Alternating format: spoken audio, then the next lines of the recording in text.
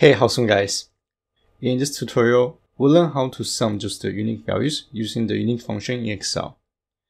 Alright, so before we begin, this function is only available to people with Microsoft 365 subscription. So here in my Excel spreadsheet, in column A, I have a list of values. And my objective is to sum just the unique values. So here in column C, I mainly populate the unique values, which is going to be this list of values. And 54 is going to be the expected result that I'm looking for. And here in the formula field, I'm using just the regular sum function. And to quickly calculate the total sum of the unique values, we can first of all use the unique function to give us the just the unique list. So here I'm going to insert the unique function. Then I'm going to select my cell range.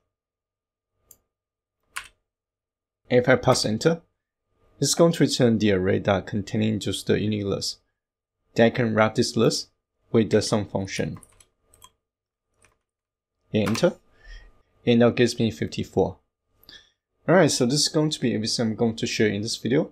And hopefully you guys found this video useful. And as always, thank you guys for watching. I'll see you guys in the next video.